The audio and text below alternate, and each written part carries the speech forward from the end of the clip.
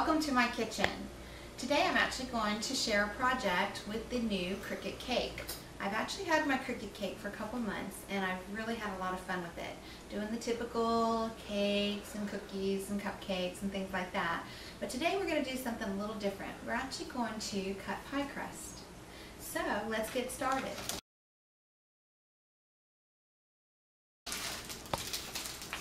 Step one, I actually chose a pie crust that you can buy at the grocery store already made and rolled up.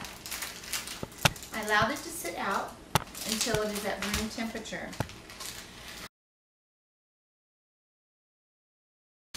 And get my mat ready. The mats that you use with the CRICUT Cake are a little different than what we're used to with the CRICUT Expression. These mats look the same as far as size and feel, but they are a different color and they have the round grid on them instead of just the grid, the square grid, and that's so that we can do things like today's project and measure out what we're doing actually on the mat. Now the mats do not come sticky, so we actually make them sticky with a little bit of shortening and a pastry brush.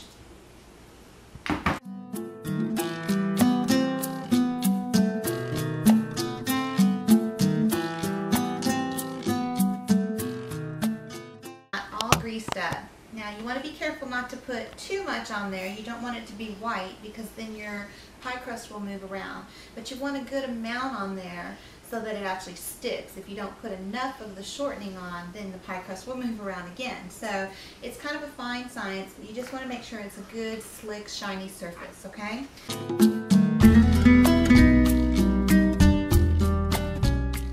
I'm going to simply just place my pie crust down and roll it out onto the mat. I'm going to take my rolling pin and I'm just going to move my rolling pin over the pie crust to make it thinner.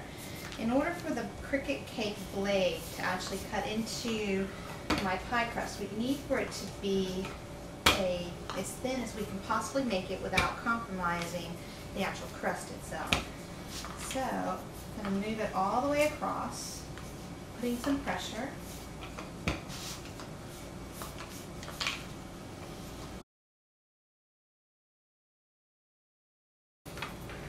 All right. I've got it about as thin as I want it. I'm going to take a pizza cutter and I'm just going to go and make sure I trim where the edges of my mat are, because I don't want the rollers of the machine to have to roll over the pie crust and get all messy, gooey. Now the pie crust is really soft because I did this at room temperature. It's real soft and kind of gooey or whatever, and I want it to be a little bit more firm. So I'm going to take my pie crust on the mat and stick it in my freezer, okay? And then I'll be right back.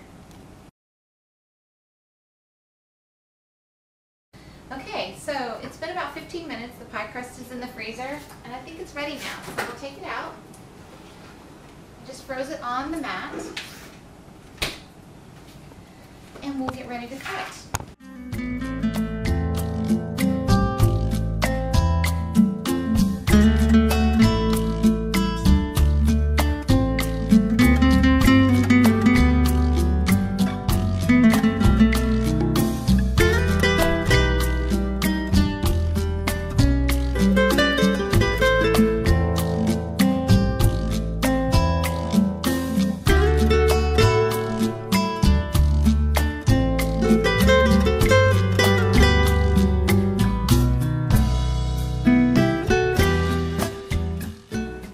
Okay, we're back now, and I have finished making my pies and assembling the recipe.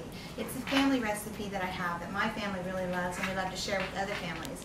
It's chicken with some fresh vegetables, some cauliflower, broccoli, potatoes, and then some canned corn and peas. Mix it all up, add some cream of potato soup, garlic, salt and pepper, and you're good to go. It fills and it freezes wonderfully. So this is the mixture with the pies.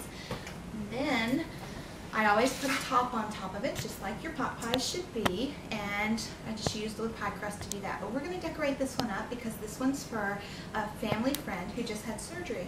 So hang on a minute, I'll be right back because my pie crust has been cut, but it's in the freezer waiting for me to get ready to put it on my pie. So I'll be right back.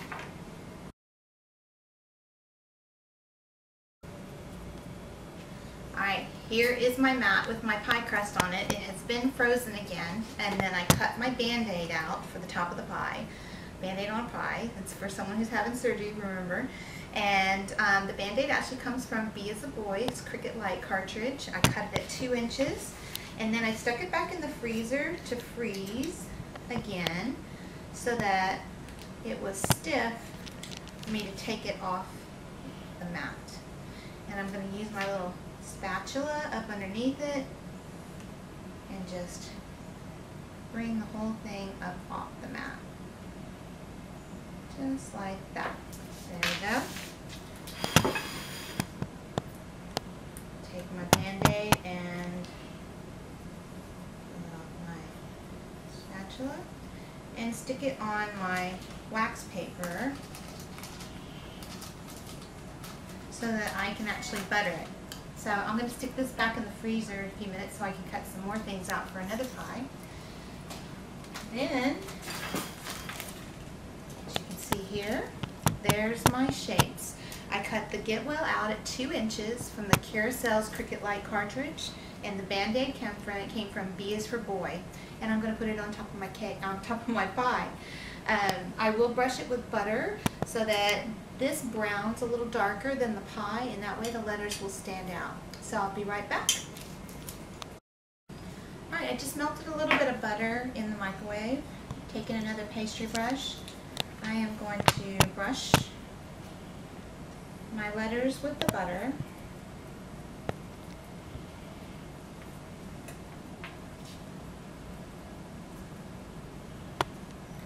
While it's still on the wax, because I don't want it to get the butter everywhere on top of the pie crust.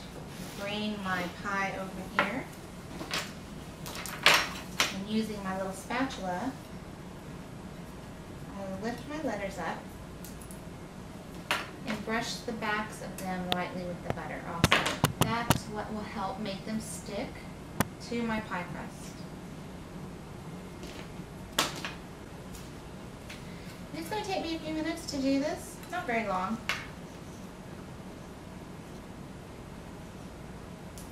But I'll be right back and show you my final result.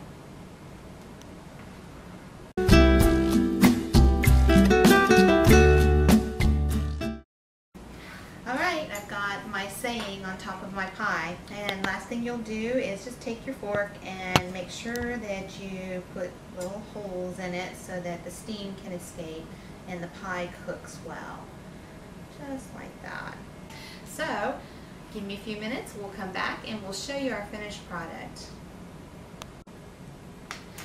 Whether you're making pies for your dinner, like pot pies or a meat pie, or whether you're making desserts, it's always great when you're doing it to make several at the same time. Then that way you can easily freeze them. These pies, which are 9-inch in the ones that you can get in the freezer section of your grocery store, fit perfectly in a gallon Ziploc bag that's freezer safe, and you just basically stick the top closed, put the information on the top, and stick it in the freezer. Then you've got an easy meal ready when you need it, or if you need to take a meal to a family in need. It's always there too. Now here's my pie that's going to my friend. She just had surgery, and so this is for her and her family. I'll put it in the Ziploc bag with instructions on top on what to put it in the oven and for how long, and hope that they enjoy it. So one last tip, if you do this and you don't, and you go to use the freezer Ziploc bags, don't get the one with the little zip that slides across the top, because it makes the opening a little too short and the 9-inch pies are not going to fit.